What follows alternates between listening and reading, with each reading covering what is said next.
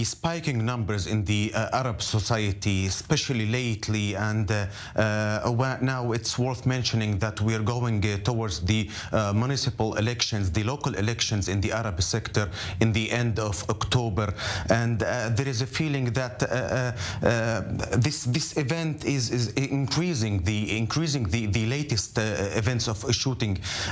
Mainly the voice of the street, the people are very devastating.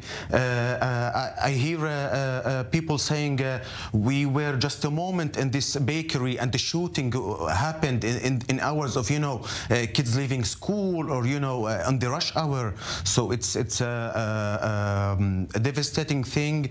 The voice of the street, the people calling for help, as we heard in the VTR just now. The thing with Shin Bet, it doesn't really adding any hope for the people. Maybe if we see something in the numbers, cracking cases, we see any advancing in investigation, it might help. I want to bring Merav in on exactly this point and your thoughts specifically on reports that Shin Bet need to be brought in to try and combat this rampant crime. Is that the solution? Your thoughts? Well, the Shin Bet, of course, can help, but the problem is the authorities of using the technologies of the Shin Bet inside of Israel against Arab civilians or against Israeli civilians in general.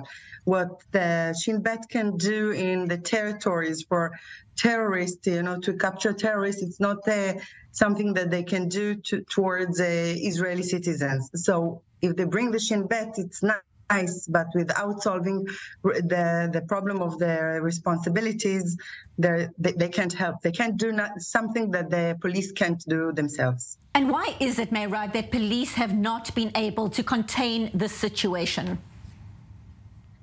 Well, number of reasons. First of all, I think that it's a process that has to engage all kinds of government ministries. It's not only the enforcement law. It's about education, it's about health, it's about joining the Arab leadership in order to find another ways to resolve conflicts other than violence. Besides that, there is a problem of not resolving enough murders. The percentage of resolving the murders in the Arab society are very low. So if the government will not take a government decision with the task forces and joint teams working together with all the tools that the government has, it's not going to resolve in the near future. And that's where I want to bring Nasri in. What kind of role do the local community have right now in helping to combat crime? What is your sense? What are you hearing on the ground? Briefly, please. We should mention that Merav just mentioned, let's say, Knesset members, Arab Knesset members. But one of the leading ones, Ayman Oda, he got a call from the Knesset security officer telling him, your life is in danger. Sure. So who else can make a step? Very briefly, your parting shots, Merav. Exactly what is the step that you would take right now to help make Israelis and Arab communities feel safe? Very briefly. First of all, the government should take a decision to establish these task forces. Besides that, in the very immediate steps, it's when a murder occurs, do not pollute the murder scene.